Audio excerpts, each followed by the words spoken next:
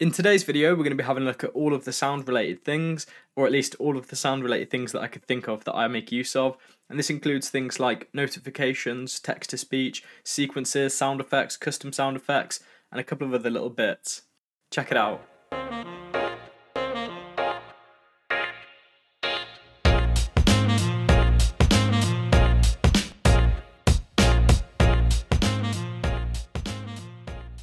What's going on, guys? I hope you're all doing well. It's been a little while, but in the previous video I ran through the full setup and install of the media player. So if you're wanting to follow along with this video, be sure that you've got that set up and installed.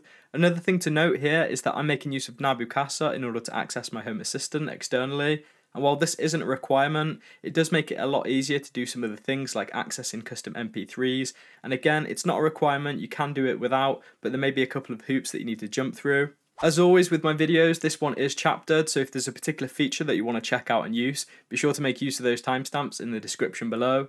Also in the description is a link to my GitHub, where you'll find all of the code that I'm going to be showing you in today's video. So with all of that said, let's get into it. First up is the ability to play some text-to-speech on a targeted Echo device, and I did run through this in the previous video, so I'm just going to quickly glide over it again now. So open up your developer tools, and from here we're just going to select services up at the top. With that open, we now need to choose the service, and the particular service we're going to be using is a notify service, and we're going to be using the notify service for the set Echo device that we want to call.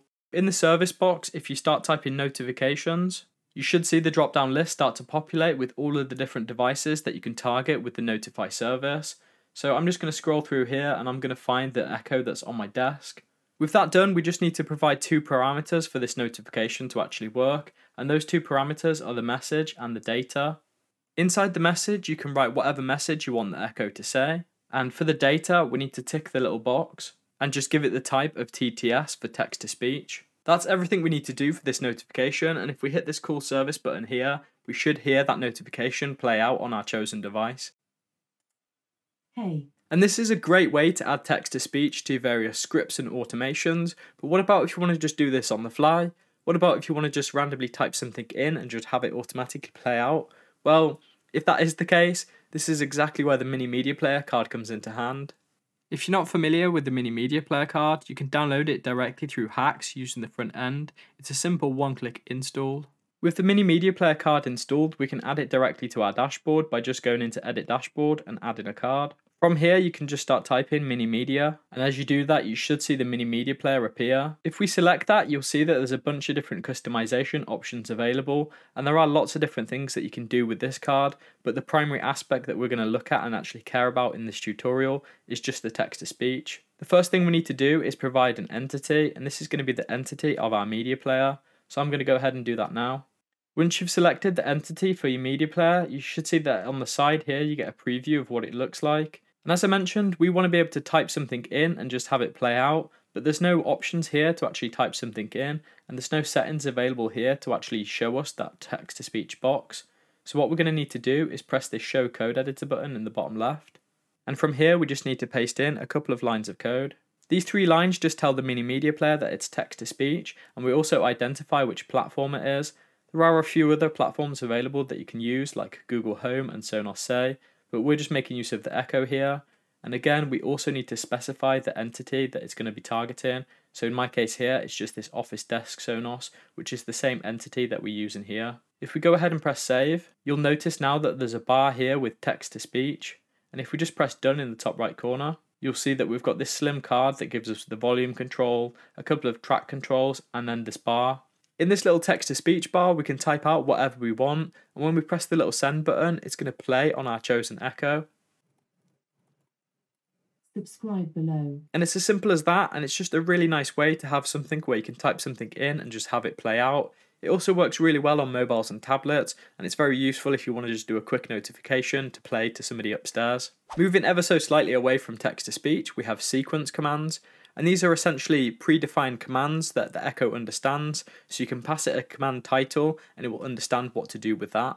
You'll find a list of the known working sequence commands over at the Echo wiki page, and you'll also find that linked in the description. Some of the useful sequence commands are things like telling you about the weather, telling you about your set calendar, or even just telling you a joke.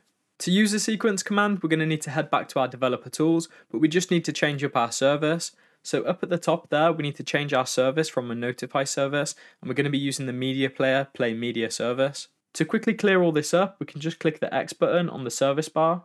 And now in the blank service bar, we're just going to start typing media player, play media. And as you start typing that, you'll see that we get a few different options to choose from. You want to ensure here that you're choosing media player, play media, and not the similar named media player, media play. With that selected, there's a few parameters that we need to fill in. The first one is the target, and this is going to be the entity that we're actually targeting. So again, I'm going to be targeting my desk Sonos. So if I just choose the choose entity button, I can select from a list of all the different available media players. Next up is the content ID, and the content ID is going to be the title of our sequence. So if we head over to the wiki page, you'll see on that page a list of all the different sequences that we can make use of. So I could just choose from any of these different ones, and I'm going to go with this one, the fun fact. So all we need to do is just copy this, and then back over at the developer tools, we just need to paste this in under content ID. Next up, we've got the content type, and what we need to do here is just tell the service what this actually is. So this is a sequence. So in content type here, we're just going to type out sequence. With that all done, we should now be able to play that sequence, and there is this option here for enqueue, but we don't need to worry about that as we can play this without ticking any of those boxes. So make sure you've got those three options done, and then just choose call service. The furthest travelled man-made object in space is the Voyager 1 space probe launched in 1977. And with that done, you should hopefully hear your fun fact or whatever sequence you chose. Up next, we've got sounds, and sounds work in a very similar way to sequences, so all we need to do is just do a couple of modifications to that sequence that we already wrote, and we can just modify this to be a sound call. To change this over from a sequence to a sound, all we need to do is just update the content type from sequence to sound. And for the content ID, rather than using a sequence command, we need to use an ID of one of the different sound effects. And again, you can find a list of the known working sound effects on that wiki page. With that all changed over, you can just go ahead and press call service, and you should hear that sound effect. If you're on the wiki and you expanded that list of known available sounds, you'll know that there's not really that many that you can choose from. However, if you head over to the Echo developer documentation, there's a whole bunch of different sounds that you can make use of, and you can actually also search for a specific sound. So if you've got one in mind that you'd like to use, you could do a little search and it may be there. So for example, what if I wanted the sound of a siren? In this search bar here, I can just start typing siren, and you'll see there that the list starts populating with all of the different siren sounds that the Echo knows about. And what's cool about these is you can actually test them out and play them in the browser by just selecting them. There is a small caveat here with copying the sounds from there. You can't just copy and paste that directly into the play media call like we did with the previous sound effects. What we instead need to do is just change that service call, and we need to swap this back to a text-to-speech notification. So let's do that now. And before we swap back to our developer tools tab, we need to choose a specific sound. I quite like this siren sound, so I'm just going to click this copy to clipboard button here. And then I'm just going to flip back to my developer tools tab. So just like we did in the first part of the video, we need to set up a notification. Here again, I'm using my Office Desk Sonos, and we also need to specify the data with type TTS. Unlike before with the message, we're not just going to type something in, but what we are instead going to do is we're just going to paste that URL that we've got copied in our clipboard. And with that pasted in, we can just go ahead and press call service. When you do that, you'll hopefully hear this custom sound play out on your chosen Echo. And what this is actually doing is the Echo is interpreting this URL that you gave it, and it's just going to translate that and play the sound that you chose. What I really like about this one is the fact that you can combine text with that sound effect. So my example above there, I've got a little warning message. So after it plays that warning message, it will just automatically play that sound wherever I put that in the message body. And that's really cool. There's lots of cool customization things or different ideas you can actually create and use by following some of those. But what about if you want to get really custom? What about if you want to record your own sound or your own sound effect and have those play? Let's look at that now. So you can indeed create your own custom sound effects, and I have previously created a video on this. So if you want a bit more information, maybe check out that video, as that's more of a deeper dive into doing this. So there's a couple of caveats with creating your own sound effects. First of all, they have to be in MP3 format, and they need to use a specific codec and also a specified bitrate. There is a bit of information on this over at the Amazon developer page, and again that's linked below. So if you wanted to, you could create your own MP3 and convert it to that specific format and then use it like that. Alternatively, if you don't want to do that manual work, you could just use an online converter and have that convert the file for you. Once you have your Echo compatible MP3 file, you'll need to place this in your www directory, and if you haven't got that directory, you'll need to create that first. Once you have that directory, you'll need to place your sound file within it. What I like to do is just have a separate folder for all of the MP3s, so I've just created a folder in there called MP3. Then I just place my custom MP3 file within that. If you've got your custom MP3 file now under your www directory, you can just go ahead now and create a blank new text-to-speech notification in your developer tools. With that done, you'll now just need to update the message body, and that message body is going to contain a link that's going to link directly to your MP3 file. So in my case here, because I'm using Nabu Casa, it's going to be my Nabu Casa address followed by /local /mp3 / the name of the mp3 file. With that done, you can again go ahead and press call service, and you'll hopefully hear that mp3 sound play out. If this doesn't work for you or you get an error message, the first thing you want to check is that you can actually target this mp3 file, and you can do that by just copying the URL and just pasting that directly into your browser, and it should take you to a page like this where you can actually play the mp3 file. If you can access that file and it plays, but the echo tells you an error message instead, then more than likely the encoding is wrong on that mp3 file, so you may need to just tweak your settings to adjust that. So check out those guides, or check out one of the free online converters you can use to actually convert the files. I quite liked using the audio converter from Jovo. You simply just upload your custom mp3 and it will spit out the echo compatible file, and you can then just put that straight into HomeAssistant and start making use of it. Again, if you want a bit more help on this with actually setting up and using custom sound effects, then be sure to check out the official documentation, or also there is that video that I created on this a little while ago.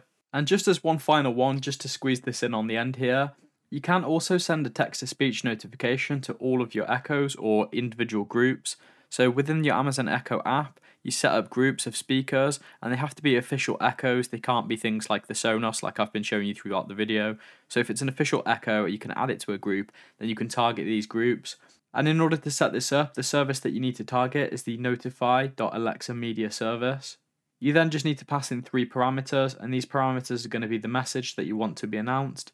You then need to select the target. Here I'm targeting all echoes, and again, this all echoes group is set up within the Alexa app. So set that up, and then you'll be able to see it in here. Then the data that you want is type announce. Then when you hit call service, you'll hear the little bing bong sound, and you'll be able to play that message across any echoes that you're targeting. And there we go guys, that's been a quick look at some of the different sound related things that I do with my echoes and Home Assistant.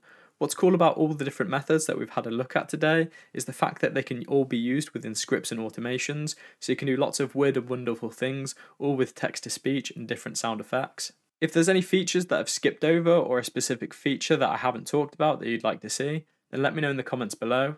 Next up, in part 3, which will hopefully be a bit sooner, we're going to be looking at how you can trigger different routines and run Home Assistant automations, all from using your echoes. If you have enjoyed this video, don't forget to drop me a like, and if you're not already, hit that subscribe button and ding dong the notification bell. You'll then be alerted to any future video that I do. And as always, a massive thank you to these awesome dudes. These awesome dudes are my Patreons. If you're interested in helping support my channel, which in turn allows me to create content like this, then you'll find a link to my Patreon in the description below. If you want some more help or a bit more information on those custom MP3s, then be sure to check out this video here. Or if you want to see some of the other things that I've done with the Amazon Echo and Home Assistant, then check out this playlist here. Thank you for watching, and I'll catch you in the next one. Cheers.